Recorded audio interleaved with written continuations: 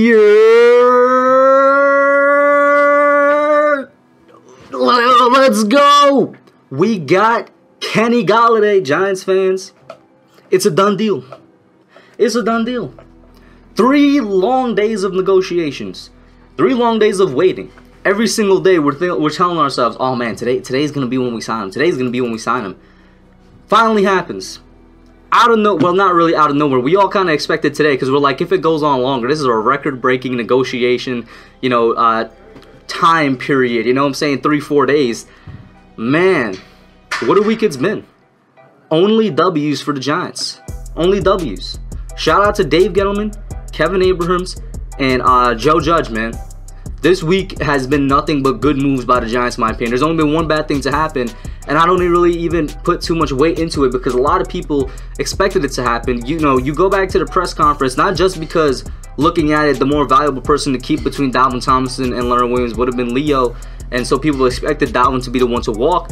But if you go back to the press conference, was it last week or earlier this week that the Giants had, the way that Joe Judge spoke about Dalvin Tomlinson, he was speaking as though he was already off the team, you know what I mean? So like the optics were there, but even then, the supplementing, replacements for Tomlinson in BJ Hill, in Ifedi that we picked up, which is an underrated player, I'm completely happy with, and I actually think our pass rush improved as a result of it. Not necessarily the run stuffing ability, but the pass rushing ability did indeed improve. And like, bro, you talk about low risk, high reward signings and whatnot. This entire week has been great. And now we get the #1 wide receiver.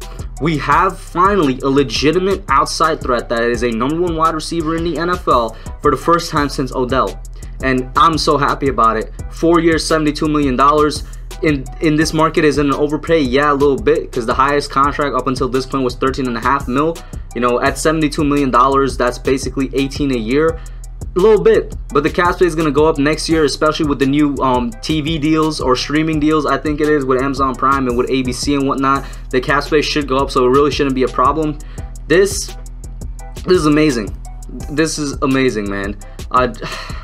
We kept Leo, extended him.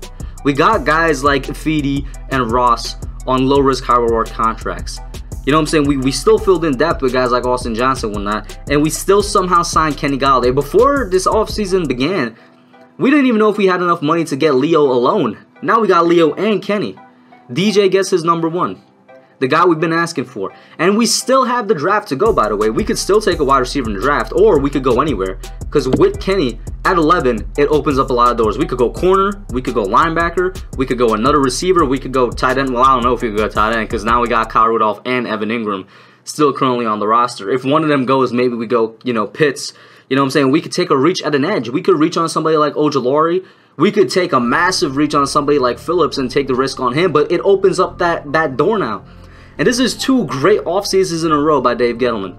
Or you know what? I'll say the front office, since some people really have trouble giving credit to Dave Gettleman. But with 2 off seasons in a row, you knock it out the park. Last year, amazing free agency with Martinez and Bradbury, and an amazing draft where I said it, in my in-season review. More players from our draft class contributed to the team than I think any other NFL's team draft class in 2020. We had 5th, 6th round picks, playing starting minutes on the class, not necessarily because that was the plan, but out of necessity. And well, they helped out, you know what I'm saying? And now so far this offseason, Leo deal A+ for me, Kenny GOLLADAY deal A+ for me. Yes, they still have yet to see the field to play. Yes, free agency isn't completely done, and we're still got to see how they're going to break down these, these cap numbers, what the yearly hits are going to be, how they're going to free up cap space for this year. Because as we stand right now, if he's making 18 mil this year, a lot of moves have to be made. I highly doubt he's making 18 mil this year though. But it's been 2 amazing off seasons by Dave Gettleman. 2 amazing off seasons by Joe Judge, 2 amazing off seasons by Kevin Abrahams, who deserves a lot of credit for, the way he's been, helping structure these contracts and working out the cap space and whatnot. As a Giants fan, I don't know how you can't be happy. For the first time since Odell, we have a receiver to be feared. Not just think about what that does for you in the receiving game. It does a lot for the running game as well. Now defenses have to respect that #1 receiver, and they won't be stacking the box against Saquon. Saquon, who has, by the way, when healthy, has gotten 1,000 yards against consistently stacked boxes, but now he's not going to have 8 men blitzing on him to try and stop the run. He's going to have less, and that just means he's going to go off a little bit more. And Jason Garrett, man, Jason Garrett, I hope you don't mess this up, bro, because the coach, the offensive coordinator, Jason Garrett, you have better weapons now. You have a better offense overall. You have a quarterback in his third year.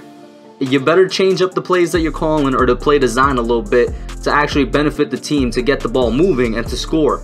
There should be no excuses at this point. Some people might say it's a bit early because, once again, the draft hasn't happened yet.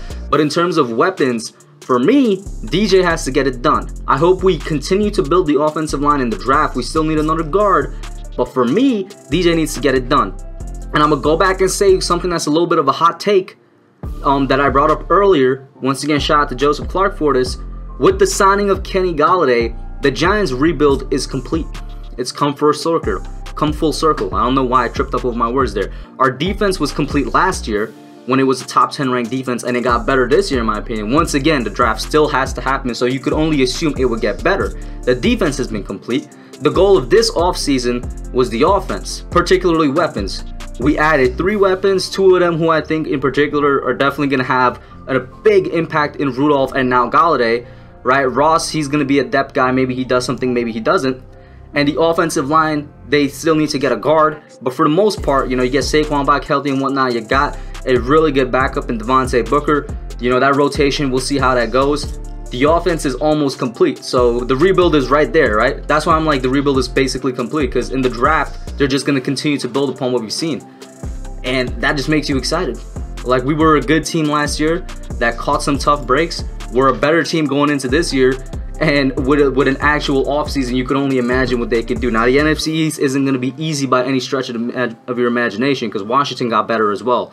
And Washington has 2 good corners over there with a really good defense. You know what I mean? They got better as well, but we're right there with them. We're going to be battling it out for that spot. But when's the last time y'all felt this hope, excited as a Giants fan? It's been like 4 years. You know what I mean? Coincidentally, probably last time since we had Odell was the last time, you know, the team was a legit threat like this. But put your thoughts down below and let me know what you all think. You know what I mean? Kenny G is a Giant. I mean, it took long enough. 3 whole days of negotiations, but we're here. Like, share, subscribe, and I'm out. Thanks for watching. Don't forget to like, comment, subscribe, and share. I'll catch y'all in the next one.